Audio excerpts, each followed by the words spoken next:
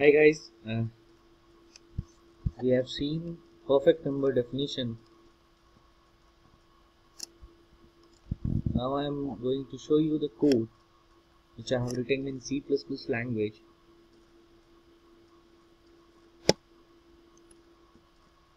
So I have written one method which tells me for the perfectness, that is whether the number is perfect number or not. So I have taken unsigned int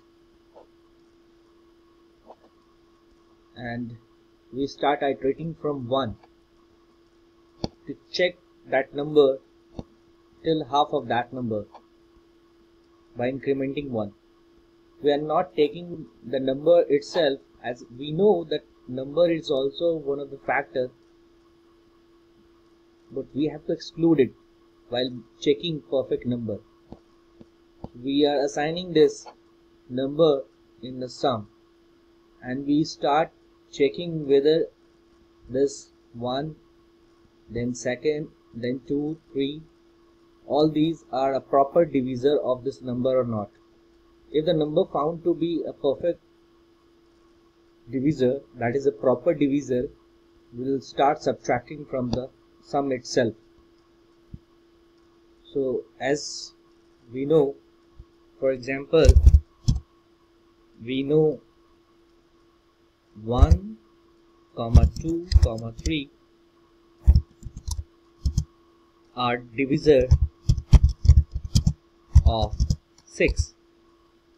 So we assume that 6 is a perfect number here and we start subtracting each of the factor, each of this divisor from the number itself.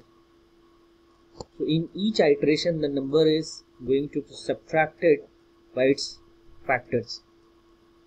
So if at last the sum becomes 0, which it returns to be true, so it will say that this is a perfect number.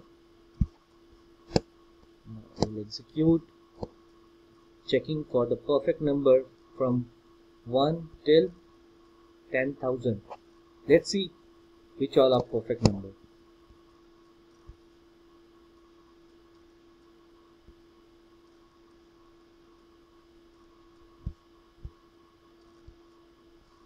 Oops.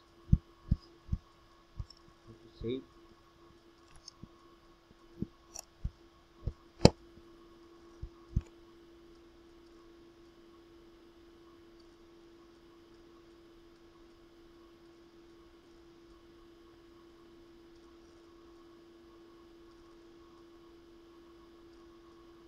It's taking a bit long time.